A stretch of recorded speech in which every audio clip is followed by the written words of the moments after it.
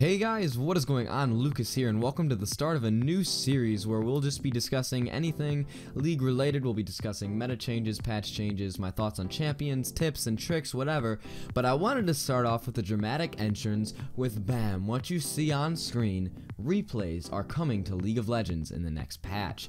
Not in the next patch, I should not have said that. It is coming out in the preseason of Season 7, which is really exciting. Riot released about a year ago in the Riot Please, their first Riot Please that they ever made, that they were not going to be ever making replays, that they're never going to introduce it just because there's so many issues and it wasn't a priority for them, so they were never going to make it.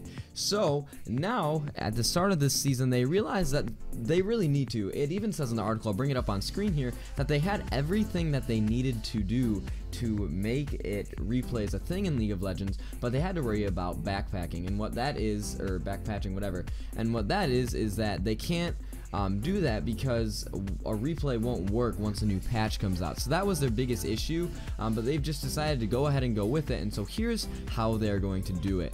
So what is going to happen is you can download a replay at the end of a game or in your match history, and so what you'll be able to do is you'll use this download, you'll be able to upload it, you'll be able to, like, turn it up on your computer, and so what this will allow you to do is it's going to be like in spectator mode like we already have. So if you go to spectate a game or any other replay system that's in the game, even if it's not official by Riot, it'll be in spectator mode. And so what this will allow you to do is you can open it up, and they have a timeline like you already see when you like open up in your match history, or if you go on the League of Legends website for your match history and you look at the gold differential and you see that difference, and you have the timeline of significant events like kills, tower destroyed, Baron Nashor, dragons destroyed, things like that. So that's the kind of timeline that they're going to use, so it'll allow you to find the cooler moments in the video already, which is really cool.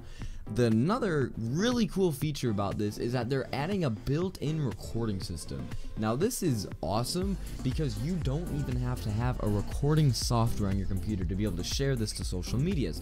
So how is that going to work, Lucas? How are you going to be able to record it in League and still share on social media? That's a good question. Riot announced that you can automatically record these highlights using a built-in recording software, and these highlights will download straight to a file on your hard drive. And so from your hard drive you can open up these clips onto a browser, and then you can share it from there. So it's really cool, it's really innovative, and it's finally time that we've gotten replays. That's been a thing that's been complained about for years in the League of Legends community, and it's finally time that we got it. It couldn't be more exciting. There's a lot of Season 7 changes coming. For those of you who haven't been aware, just a couple days ago they announced like pink wards even being changed, like their functionality. So I think it's really cool that Riot has been able to come out and say, hey, we're actually gonna come through with this. A year ago we said that we were gonna back down and that we weren't gonna be able to do it, but now we're gonna do it. We're gonna come out and do it out for you guys, because we want to make sure that you have the best possible gaming experience going into the next season.